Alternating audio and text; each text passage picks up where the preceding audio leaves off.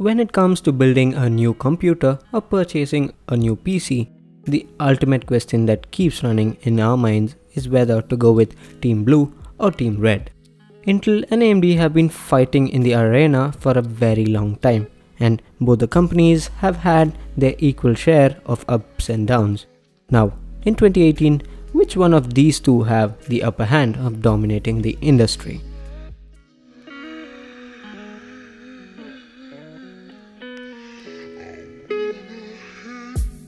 To be honest, the ultimate aim of both the companies is to be better than the other, and this is more obvious with Intel. With the release of Coffee Lake and Skylake X, we could pretty much figure out that Intel wanted to give AMD a run for its money.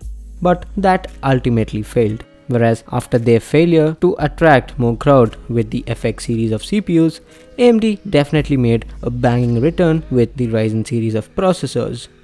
In fact, Ryzen became one of the most recommended CPUs as it provided more value and performance for what the consumer was shelling money out for.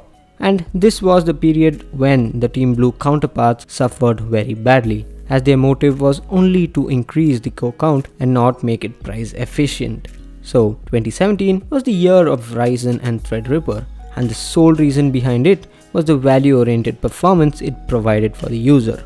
For below $300, you could get a 8-core beast, and this was a dream come true for many streamers and content producers. But all this was 2017, and the war between Ryzen 2nd generation and Cannon Lake is about to begin.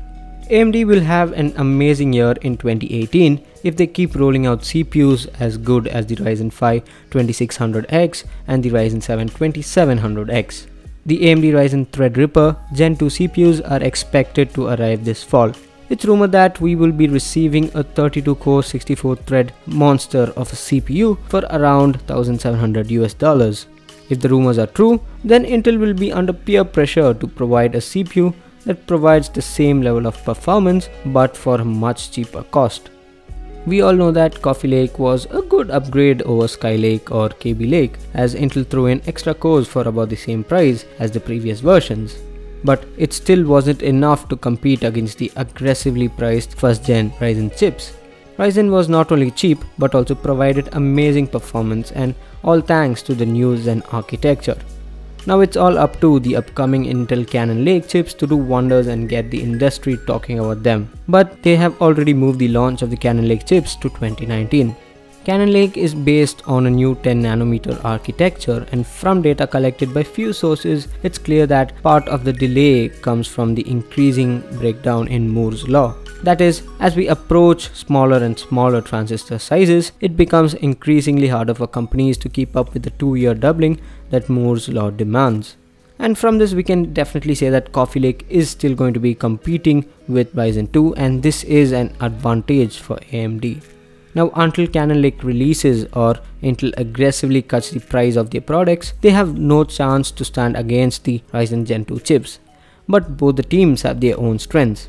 When it comes to gaming, then Intel is the obvious choice, as Intel chips are all about more restricted thread settings. Games are much more multi-threaded today than they were in the past, but they rarely use more than 2 to 4 threads, which typically gives Intel the edge, and the higher clock speeds on the Intel chips give it a slight advantage when it comes to gaming.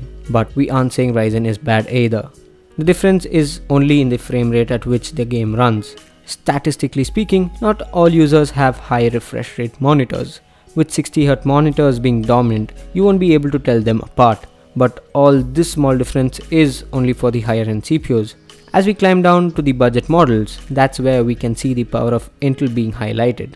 Ultimately, Intel chips tend to be better for gaming of today, but when it comes to Ryzen processors, it's all about the multi-threaded performance. Yes, there are similarly spec'd Intel counterparts that provide a little extra juice to your work, but you have to shell out more than deserved. This is where AMD's Ryzen 2 and Threadripper CPUs come into play. They provide identical performance for much cheaper costs. This eventually makes it a better option for content creators and streamers.